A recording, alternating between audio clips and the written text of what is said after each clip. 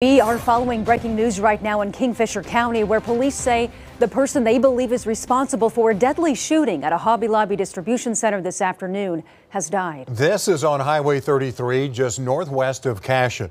Now, we're told this started as a chase with the suspect's car in Payne County just after 7 o'clock, before the car spun out and crashed here. That led to a standoff with law enforcement from nearly a dozen different agencies.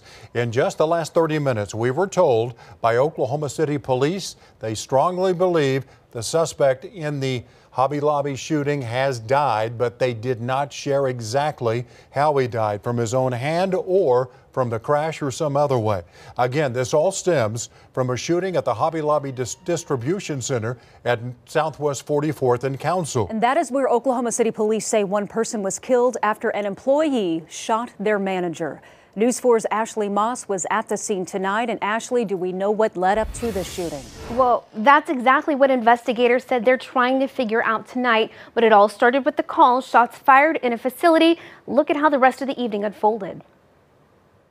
This afternoon at approximately 4:45, our dispatch received a call to a shooting here at the Hobby Lobby. An altercation began. It got heated.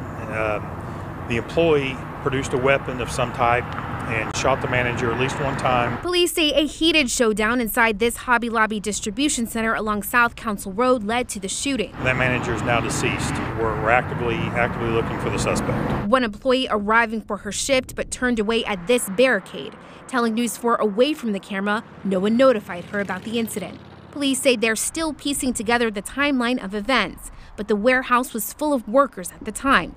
No word yet on what that argument was about. Way too early to have any information like that. That'll be something that homicide investigators will determine through the course of the investigation. Now we want to take you back out live to the scene of that standoff again. Oklahoma City police telling us the suspect has died. Now Eric Foster with the Oklahoma Highway Patrol just spoke to our crew on the scene. He told us the plate on the car is a match for the car seen leaving the Hobby Lobby distribution center. The suspect is also a match. However, they were not able to talk with him, so they can't 100% positively identify him. But again, they do believe that it's him. Of course, we're going to keep following this story, bring you all any updates as soon as we learn them. A lot of that matching up, though. Yeah, absolutely. Should find out more tomorrow morning for sure. Absolutely. We're definitely going to stay on this. All right. Ashley, thank you. Thank you.